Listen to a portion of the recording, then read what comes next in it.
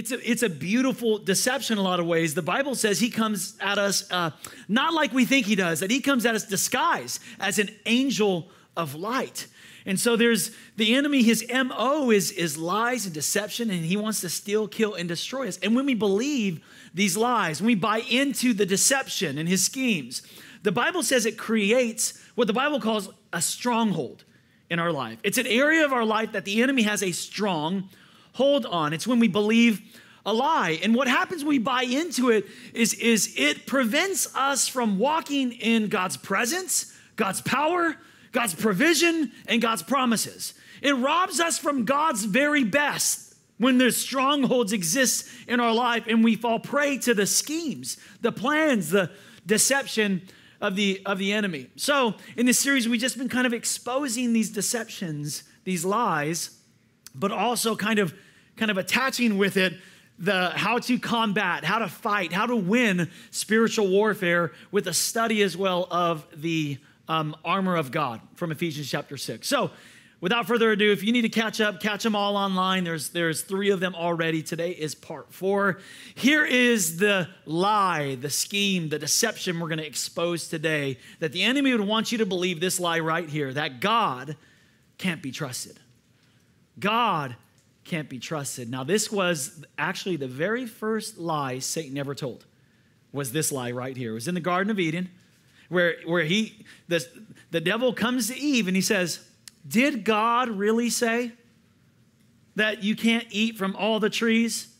Oh, he said you die? Oh, that's not what, God's not telling you the truth. He's withholding from you. He doesn't want you to be like him. God can't be trusted. So from the very beginning, this was the first lie that Satan ever told. And so from that lie, this lie has permeated all of humanity for all of existence, that God can't be trusted. And when you say it directly like that, and you look at it like directly like that, I think all of us at first glance, we think like, well, I trust God. I trust God, but the enemy works in very subtle ways. I want to show you how quite possibly we have fallen prey to this deception, where in subtle ways we're not trusting God in areas of our life and believing the lie of the enemy that you can't trust God in that area of your life. Jeremiah, a prophet in the Old Testament, actually had this same struggle going on, the same kind of inward turmoil that many of us struggle with. He says this in Jeremiah chapter 12, Lord, if I argue with you, you're always right. I know you're right. I know you're right, God. But that's where we get in trouble. I know you're right, and I know you're working for good, and I know, and if I even tried to argue with you, you're right all the time, but I don't get it. Tied to God. I don't get it. Can I tell you something? The problem's in your butts. That's a whole nother message right there. I wanted to say that. So, okay, so this was Jeremiah says, you know, if I argue with you, you're always right. I know you're always right. You're a good God, but I want to ask you some things that don't seem right. Has anyone ever been there, okay? Where you have this, I know you're good, but talk to me. This doesn't look right, God. Why are wicked people so successful? Why do people you can't even trust have such easy lives? This is Jeremiah's but. You have a different but than Jeremiah. So, see, your mind is in the wrong place over here. I heard you. You have put these wicked people here like plants with strong roots. They grow and produce fruit. With their mouths, they say that you're near and dear to them, but in their hearts, they are really far away from you. Have you ever felt this before? Where you say, God, I know you're always right, but it doesn't look right. This doesn't feel right. It doesn't seem right. I don't understand it. I can't see it, God. And I want you to see today, what I want you to see is that it's in those moments of that disparity that we see and feel that the enemy comes and whispers into our ear, hey, God can't be trusted. Oh, if you do that God's way, it ain't going to work out for you. Oh, if you don't obey God in that area of your life, because it's not going to work out for you. And I know a lot of us feel like we trust God, though, so let me kind of Let me show you the subtle ways where doubt shows up into our life in very subtle ways. Write these down really quickly. Let me just fire through these, because doubt shows up in our life where we're not trusting God when we solve our own problems. When we just take control of our own problems, our own issues, it proves that we're not trusting God. We're not surrendering the control. We say, I got this. I'll take this one. And if you don't involve God in the problems that you think are solvable, listen, you won't allow him into the unsolvable problems of your life either. Okay?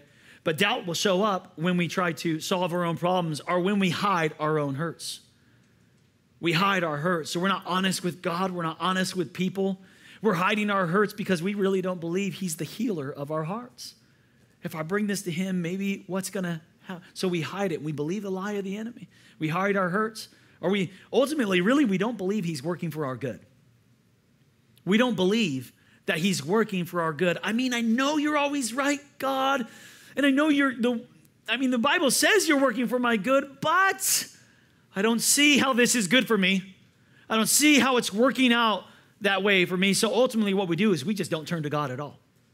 We don't turn to God in that problem. We don't turn to God in that situation. We don't put our focus, our attention. If you've ever had these thoughts, these doubts, this mixture that Jeremiah kind of has, where I know you're always right, but you can become what I'm calling today an unbelieving believer. An unbelieving believer, where you have a little bit of both inside of you, where you know he's right and you know he's even working for your good, but you still don't think it's going to work out good for you still. If that sounds like something that you struggle with, if it sounds like something you're struggling with today in an area of your life, or maybe that you've struggled with before, then this message is for you today, dedicated to you. Mark chapter 9, we're going to study that today. In Mark chapter 9, let me set it up for you. The disciples at this point are having a debate. It's a pretty heated debate with the Father and some other religious leaders about this topic right here. Can we trust God? Is he going to come through? Is he supposed to come through? What's going on in the situation? We don't get it. And it's a really heated debate. And there's this mixture going on of doubt and trust. And Jesus walks up while they're in this heated debate. And he says, what are you arguing with them about? He asked. And a man in the crowd answered, here's the problem, Jesus. I brought you my son who is possessed by a spirit that has robbed him of his speech. And he said, whenever it seizes him, it throws him to the ground. He foams at the mouth, gnashes his teeth, and becomes rigid. I know what some of you parents are thinking right now. That's bedtime at your house. But this is a whole different scenario going on here, okay? I asked your disciples to drive out the spirit, but here's the key. They couldn't. I mean, they couldn't do it. There was, this guy had a problem that was unsolvable. He had an unsolvable problem. And let me be blunt about this, you guys. If you don't have unsolvable problems, then you don't need an incredible God. Okay? Listen, we had an unsolvable problem. That's why Jesus came to earth. We had the unsolvable problem by human condition, sin and death. It was unsolvable to us. Therefore, Jesus came and took care of our unsolvable problem of sin and death. But the fact is, all throughout our life, we will come up against unsolvable problems under our own power, strength, and intellect, and we need the God of the impossible to show up. We need it. There's going to be times in our life where we need God to show up. And this dad says, I have an unsolvable problem, but your disciples couldn't help. And let me tell you why this is pretty significant at this moment here, because up to this moment, the disciples had a pretty good batting average. When they prayed for people, miracles happen. Up to this moment, they would heal, they would lay hands, and they were doing pretty good. But then they come up to this son who has this spirit, and they pray, and it doesn't work. And now they're all confused, and they're having a discussion. Was it God? Was it us? Was it him? Was it the dad? Was it what's going on? Why isn't it working? Why isn't it working the way it's supposed to be working in this scenario? And they had this mixture going on. In that moment, they became unbelieving believers. They had a mixture of I don't get it, and we've probably all been there. Every one of us have probably been there at one point or another. And Jesus tells them, he says, you unbelieving generation. How long shall I stay with you? How long shall I put up with you? Bring the boy to me. So they brought him the boy. And when the spirit saw Jesus, it immediately threw the boy into a convulsion. He fell to the ground and rolled around, foaming at the mouth. And Jesus asked the boy's father, how long has he been like this? And he said, from childhood. It has often thrown him to the fire or water to kill him. And then this is a key statement here. But if you can do anything. Now, I want to kind of call to your attention and remembrance that at this point, this father already knew Jesus' reputation. He already knew his reputation had preceded him, okay? So it wasn't a matter of like, if you can do it. This was a matter of, I don't know if you will. Like, I know you can. I mean, I know you raised the dead. I heard about that. I know that you healed people. I heard about that. I seen him walking around, the guy who couldn't walk. I mean, I know that you can do this, but I just don't know if you will for me. So if you can, take pity on me, Jesus. And Jesus kind of resents this approach of if. What are you talking about? If you can, Jesus says. Because everything is possible for the one who believes. And immediately the boy's father exclaimed, and then he shouts this next statement. I want you to get this word exclaim though, because this is a key word in understanding the picture, the scenario. This word in the Greek is kradzo. Kradzo. And that word exclaimed in the Greek, it means to shriek like a raven, to croak, yell aloud. So he didn't just say this next statement. He shrieked it. This was a cry of his. I want you to see the frustration, the mixture. I do believe, Jesus, but help me overcome my unbelief. I mean, I believe, but I don't. I believe you, but I don't. That's what's going on here. That's kradzo. It's this mixture of belief and unbelief happening inside of his heart, the frustration of, I know you will, I know you can, but will you? And I think unknowingly that a lot of us have bought into this deception.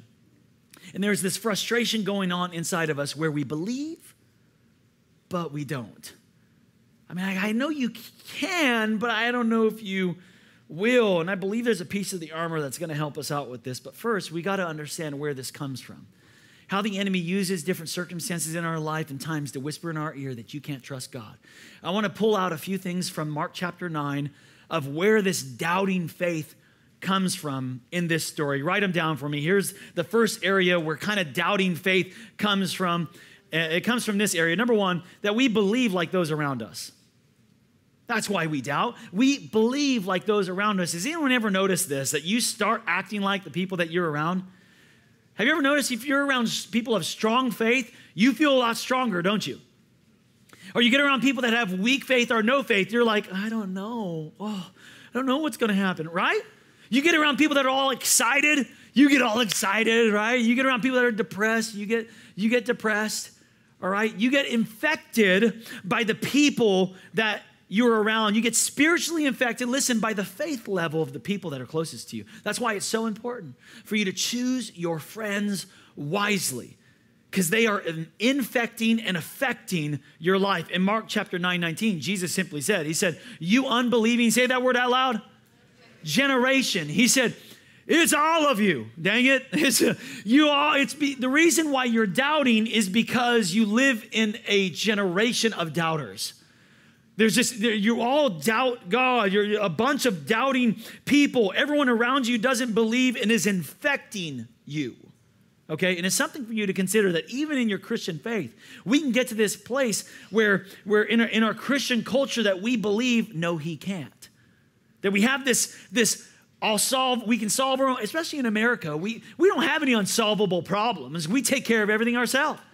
So we have this form of Christianity that lacks the power of God in our lives, that we're solving all our own problems and it was never meant to be that way. God was supposed to be demonstrated in power in our lives. And we can have this Christian culture where God isn't showing up. God isn't showing up at all because we believe like those around us. And a generation where Jesus goes, man, how long am I going to have to stay with you? How long do I put up with you? How many times do I have to tell you? How many miracles do I have to show you for you to believe? Another reason why we doubt in this scripture that we see is that we've tried things and it didn't work. And that might be why you today even, some of you have a mixture today. That frustration is inside of you. That belief, but unbelief, because maybe you've tried some things and it didn't work. Like you prayed the prayer. You went up to the altar, you know what I mean? You went to the event or the conference. You did it. You read the book. You did what you were supposed to do, and it worked for them, but it didn't work for you. I tried some things, and it was supposed to work like it worked for other people. Now, but it didn't work for me. It didn't work in my situation. So now the enemy comes and whispers and says, you can't trust God because you've tried some things and it didn't work. In Mark chapter 9, this is where the father was out. It says, a man in the crowd answered the father, teacher, I brought you my son who is possessed by a spirit that has robbed him of speech. And whenever it sees him, it throws him to the ground. And he foams, he says, at the mouth, gnashes his teeth and becomes rigid. And I asked your disciples to drive out the spirit, but they couldn't. Like I know it. You did it for other people. I mean, other people got healed. Other demons got cast out. And I don't want you to get caught up on this father's situation of where he was lacking in trust of God, because that might not be your area where you need that type of miracle. But in areas of our life, there are deceptions and schemes going on where the enemy wants to whisper into you, you can't trust God in that area. You can't trust God in your relationships. You can't trust God with your career. You can't trust God in your finances. You can't trust God with your children. And he'll get you to try to take back the control and leave it out of the hands of God and keeping you from God's best. That lie is keeping you from God's best. We believe like those around us. We tried things that didn't work. And here's that third one we see from the scripture is that we believe that God is fickle. Some of us believe God is fickle. You know what fickle is? I looked it up in the Webster's dictionary. It means an unpredictable affinity for change. In other words, you don't even know it, and they change their mind. I just don't want to, do it anymore. I'm just not going to do that anymore. How many of you ever feel like God kind of randomly chooses people over others? Like it's some random thing that happens. You ever feel that way? Like, God, you did it for them. How come you're not doing it for me? Why does it work that way? And I think we can get in some very bad theology when we start thinking that God is fickle. That's where this father was when he said, I heard what you've done, but I'm not sure if you're going to do it for me. And that's why he asked the question in Mark 9:22. He said, but if you can. I mean, if you can. I mean, I know you can, but I'm not sure if you're going to. And then he kind of begs God, please take pity on me. You ever done that before? You ever tried to bargain with God? Like, okay, God didn't even answer the first prayer request, so pretty please. Pretty please, God. And then you start bargaining, and I'll go to church every Sunday for the rest of my life, God, if you, right? We start doing these things. Like God's going to be up there and go, deal, I like it. Shake on it.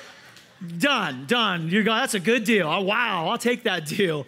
That's not, look, we can get into some really bad theology when we think that God responds to bargaining, that you can manipulate God that way, that he's fickle or that he's random. God is not fickle or random at all, but I understand you're not alone. If you've ever felt this way, you're not alone when you say, God, I know you're, but when you have this kind of disparity, this mixture going on, we've all felt it, every one of us.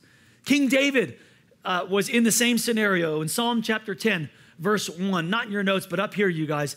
He said, why, Lord, do you stand far off? Like I know you're ever-present help in time of need. But I don't feel like it. I feel like you're way over there. I don't feel like you're here. God, you're not with me. And why do you hide yourself in times when I need you the most?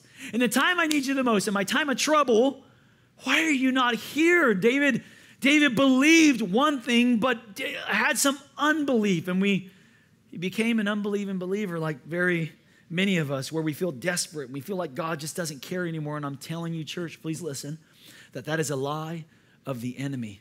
That is a scheme and a deception. It is not true at all. It's the enemy's lie to keep you from God's best, from keeping you from surrendering the control and operating under the power, the provision, and the presence of God in your life. Here's the last one, why we doubt. I love this part. The reason why we have this doubt going on is because I put it like this, we kind of believe, right? I mean, I believe, sort of. I mean, I kind of believe. I'm calling it today straight up what it is. This is weak faith. It's weak faith. We have a faith level that has so much mixture of other stuff in it that it weakens it to the point where it's not even usable by God anymore. It's such a mixture that creates an instability in our lives that a lot of us are facing right now. You're facing this. Like, in fact, some of you are here today and you're kind of frustrated because deep in your heart of hearts, you know that God is still alive and he's working today. But at the same time, we have this other side that's getting bitter and more bitter because he's not working in your life the way you think he should work, when he should work. And we become unbelieving believers, bought in to the lie of the enemy. So we kind of believe, and usually this happens, and what a result of this, we become what the Bible calls lukewarm Christians, where we're hot and we're cold. We have a little bit of both going on. So your work week looks different from your weekend, looks different from your Sunday. So you can come into here in church and you can put on a whole nother face, and it's not fake. You're not faking it. You truly believe that God is able. You believe it today. You believe it today. But then you go out there and the week happens and the world infects you and affects you and you believe differently. You unbelieve.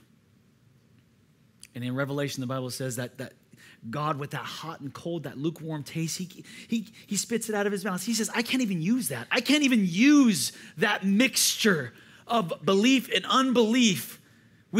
Listen, we have to get to this place where we get our faith and our trust in God hot again. That no matter the day of the week, no matter the problem, the situation, the challenge, that we would trust in God who is faithful and able. We have to find a way to get it back to that place. In Mark chapter 9:24, it said, immediately the boy's father exclaimed, like, I do believe, but help me out with this mixture thing, God. I know I have it. Help me in this area of my unbelief. In James chapter 1, it talks about what happens when you have this mixture going on. Not in your notes, but James 1, 6 and 8, if you want to study it later. Up here it says, when you ask, you must believe and have no mixture. You must believe and have no unbelief. You must believe and have no doubt, because the one who doubts is like a wave of the sea blown and tossed by the wind. He says that person who has this mixture of belief and belief going on in their life should not expect to receive anything from God. We're not usable. We're so infected and affected. Our trust, we bought into the lies. We're not even usable. Such a person is double-minded, and he says, it's unstable.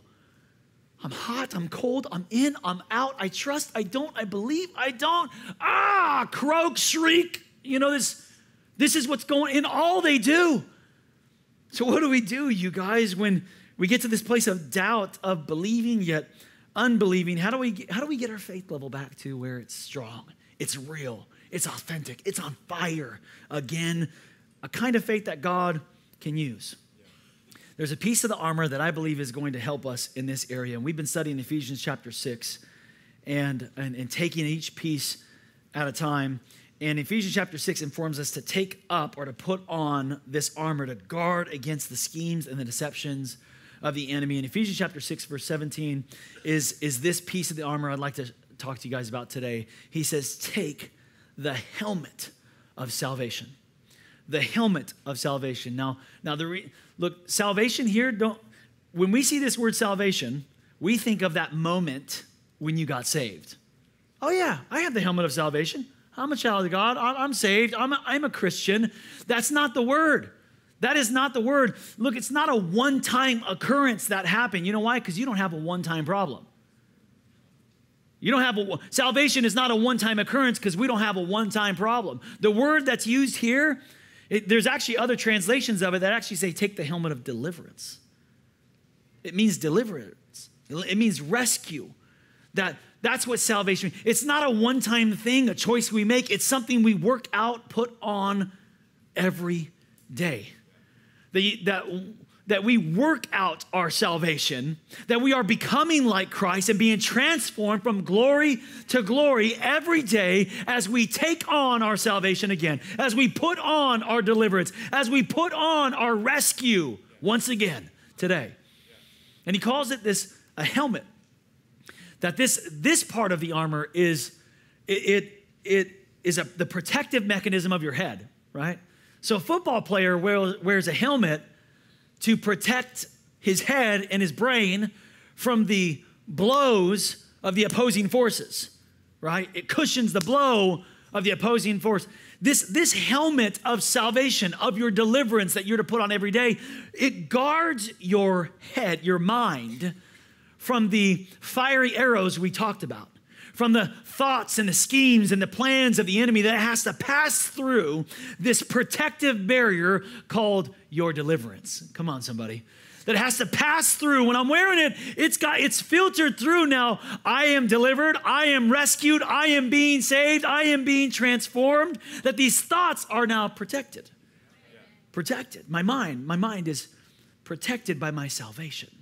That it just didn't happen one time. No, I'm wearing it and working it out every day. That's what Philippians 2 actually says. Philippians 2:12. One translation says, work out your salvation with fear and trembling. This translation, a New Living Translation, says, work hard to show the results of your salvation. Hey, spiritual growth is not automatic, church. Spiritual protection is not automatic, church. It takes work to put on the armor of God. Every piece to wear and put on and be equipped for battle takes some work. We have to work it out. Salvation didn't happen just once. It is worked out throughout the life of a believer as we become more and more like Christ, obeying God with deep reverence. Work it out, build it up, that as I put on my helmet, I'm not only protected, it not only protects me, but the helmet of salvation provides three things that I want to discuss with you today. Three things. Here they are. Number one, the helmet of salvation shapes what we believe. The helmet of salvation shapes what we believe. You see, my life perspective is filtered, listen, it's filtered by my salvation. The challenges that I come against, the troubles, the circumstances, the trials, it passes through the filter of this helmet called my deliverance. That I interpret life through, I am being delivered, I am being rescued, I am being changed, I am saved and am being saved. It shapes what I believe. Paul says to Christians, listen, Christian, put this on, put on your helmet of salvation. Meaning you can take it off. Listen, you can be saved, but believing like you're not saved. You can be a believer, but believe like an unbeliever. The reason why this disparity, this mixture, this frustration happens in our lives is because we haven't put on the helmet of our deliverance, that we're interpreting our life and the challenges without the filter of my deliverer, my rescuer, my savior. It's the protective mechanism. It shapes what we believe. Proverbs chapter 3, verse 5. You guys know this verse, a lot of you do. Says, trust in the Lord with all your heart and lean not on your own head. Don't lean on your own understanding. Put your trust in God and put the helmet of salvation, the helmet of your deliverance on. It shapes how we believe. It shapes how we believe. Here's the second thing the helmet of salvation does. It guards our thoughts. See, it starts at beliefs, but then your beliefs produce thoughts. And that helmet of salvation is the protective barrier. Listen, what the brain is to the body, and like I said, a football player will wear a helmet to protect his brain. All right, so he doesn't get brain damage. But the brain is to the body. If I tell my brain go right, my body is going to follow and go right. What the brain is to the body, the mind is to the soul. The helmet of your deliverance guards your thoughts. The reason why you can be saved but think like you're not saved. You can be saved, you're saved, but you're thinking in your mind like you're not saved. Like you can think in here like, oh yeah, This is good. But then go out there and get infected and affected by the world is because you're not guarding your thoughts with the helmet of salvation. You're not protecting the thoughts and the schemes of the enemy. Ephesians 4:17, Paul says, I tell you this and insist on it in the Lord, that you must no longer live as those who don't know God live, right? He's talking again to Christians. Like you can be believers and acting like, thinking like, believing like unbelievers. So Paul's talking to Christians going, come on, guys, suit up. Come on, guys, put that on. Stop thinking in the futility of their thinking. Stop thinking like you don't know Jesus. Stop believing like you're an unbeliever, thinking like you're an unbeliever. You got to put on the helmet of your deliverance, the helmet of your salvation. So the helmet shapes our beliefs, it guards our thoughts, and number 3, it influences our actions. It influences our actions. See, the filter in which I react and respond to life, my actions, is through the lens of my salvation, the lens of my deliverance. Without the helmet of salvation, I believe like an unbeliever, I think like an unbeliever, and I act like an unbeliever. Without Proverbs chapter 3, verse 5, I'm going to read verse 5 again, but let me show you what verse 6 says. He says, trust in the Lord with all your heart. Don't lean on your own understanding. In all your ways, submit to him. And who will make your path straight? He will make your paths straight. You see, God is saying here, look, just put it on. Hey, you're not supposed to solve your own problems. You weren't supposed to work out your salvation by yourself. No. All I need you to do is put your helmet on, and I will make your paths straight. Just put your trust back in me. When it doesn't look right, doesn't feel right, doesn't seem right, just put your trust in me, and I, he says, will make your paths straight. So if you're wondering why you're battling with this frustration today, with a mixture of belief yet unbelief, and why you act in ways that are actually unbelief, it's because, listen, you're not wearing your salvation. You're not putting on your deliverance. Let me say it this way. You don't really have a habit problem. You have a helmet problem. Okay? You don't really have a problem with the way you act. Your problem isn't the way you believe, the way you think, and the way you act. No. The problem is you're not putting on the helmet. Because if you were to put on the helmet of your deliverance and salvation, it would shape your beliefs, it would guard your thoughts, and it would produce a different result in your life. It would produce different actions. Philippians says it this way as we continue. I read you verse 12. Let me show you verse 13 after this, where he says, work hard. Come on, work out your salvation. Work hard to show the results of your salvation, obeying God with deep reverence. But check this out. Verse 13 says, for God is the one who's working in you, giving you exactly what you need, the two things you need to be changed, giving you the desire and the power to do what pleases him. God is saying, look, all you don't have to change yourself. You don't have to try harder to believe right and try harder to think right and try harder to act right. All you have to do is put on my deliverance. Just put on my salvation, and I will change you from the inside out. I'll change your desires, and I'll even give you the power to do what I've called you to do. Just put it on. Just trust me, he says. Just trust me. Come on, can we even do that just right now? Can we just bow our heads all across this worship center? And I want to start right there with some of us that have this mixture. We know it. The frustration is inside of us where we believe, yet we don't believe. Like we know that he can, but just not sure if he will. And this mixture of unbelief is causing instability in some of your lives. It's causing a double-mindedness. It's causing a hot and cold where you can believe one moment and not believe another. And I'd like to pray for you.